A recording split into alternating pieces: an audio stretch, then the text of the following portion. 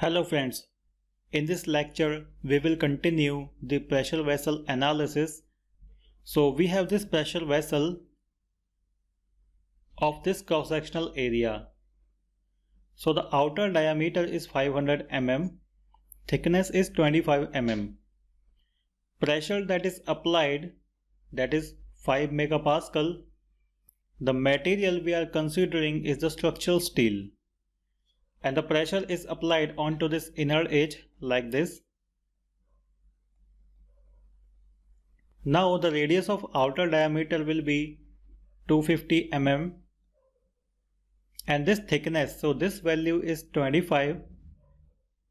So the radius of inner diameter will be 225. It will be lesser by 25, the value of thickness. So before solving this problem in ANSYS, let's understand how we are going to approach for this problem.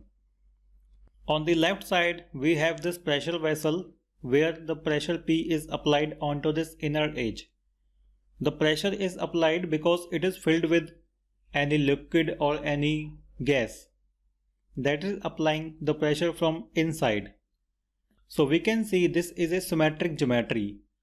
We can draw a cutting plane like this, a horizontal plane.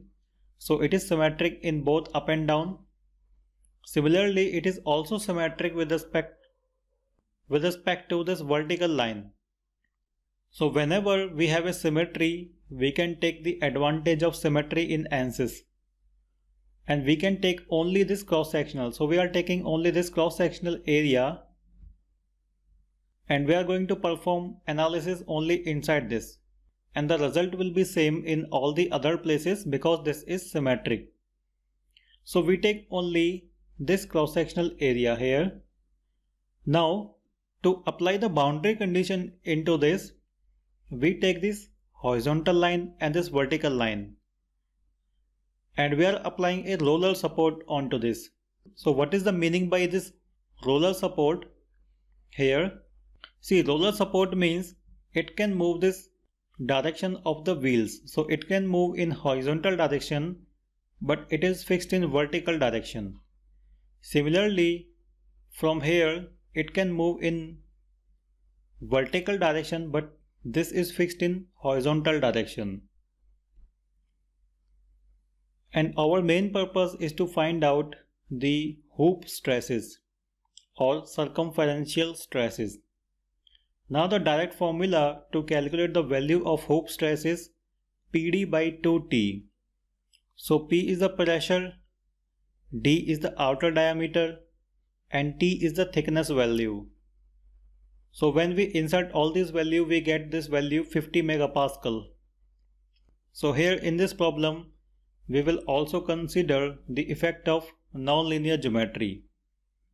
Because whenever any gas or fluid is filled from inside, it may be possible that due to this high loading, the geometry of the pressure vessel can change. So we will consider the effect of nonlinear geometry.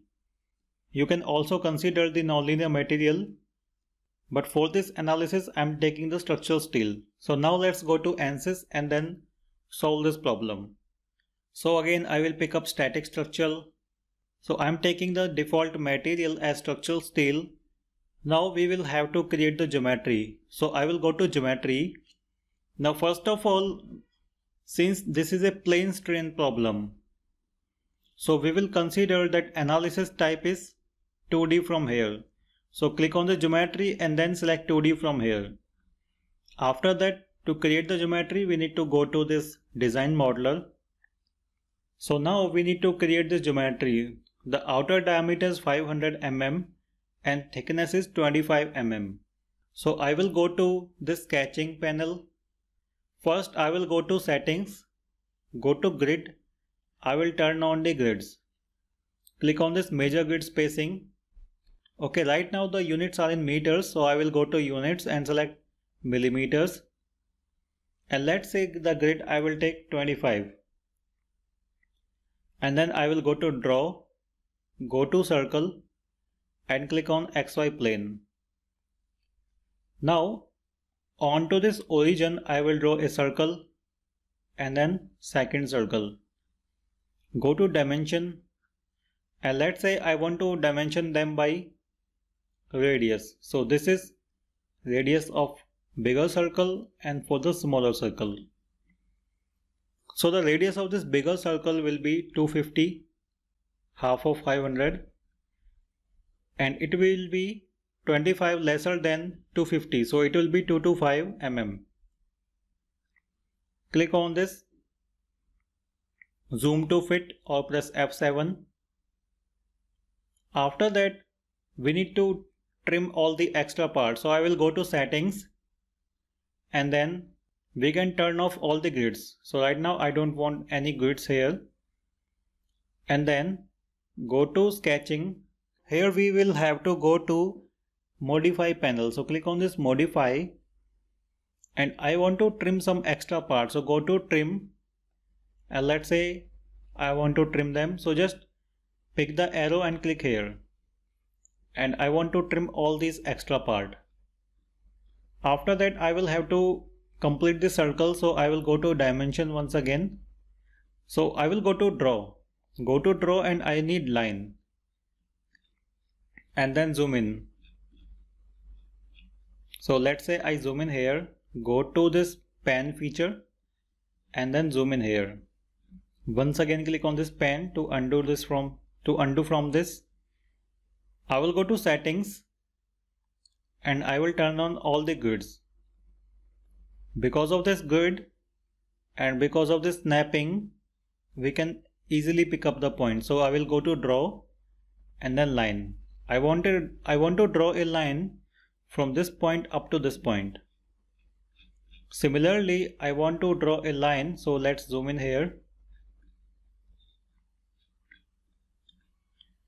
Line, click on this, from this point up to this point.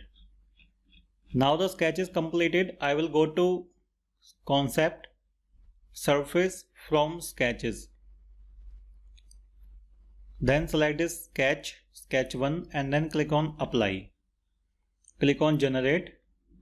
Turn off all the grids from here. Go to settings, turn off all the grids. So now we can see we have generated the surface. So I will go to file and then close design modeler. So now I can also save this part, save as. So I am saving this as pressure vessel 1. So we will continue this in the next lecture.